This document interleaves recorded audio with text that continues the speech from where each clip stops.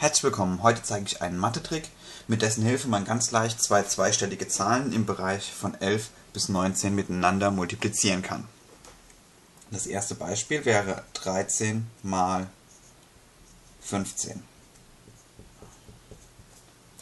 So, zuerst müssen wir die erste Zahl mit der zweiten Ziffer der zweiten Zahl addieren.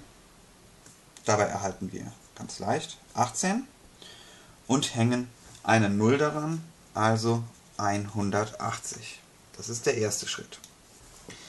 Der zweite Schritt, wir multiplizieren die beiden letzten Ziffern der Zahlen, also 3 mal 5 sind 15.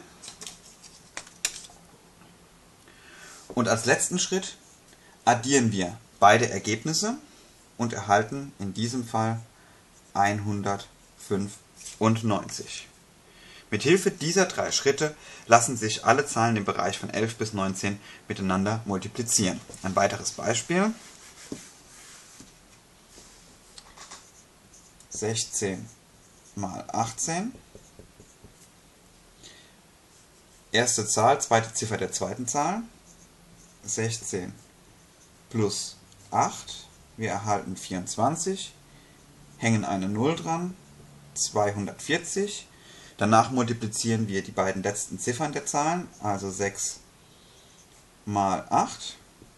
Wir erhalten 48. Addieren beide Zahlen und wären bei 288. So, noch ein letztes Beispiel. 19 mal 12. Wir rechnen 19 plus 2, erhalten 21, 0 anhängen, danach beide letzten Ziffern multiplizieren, 9 mal 2, wir erhalten 18, addieren die beiden Zahlen und haben 228.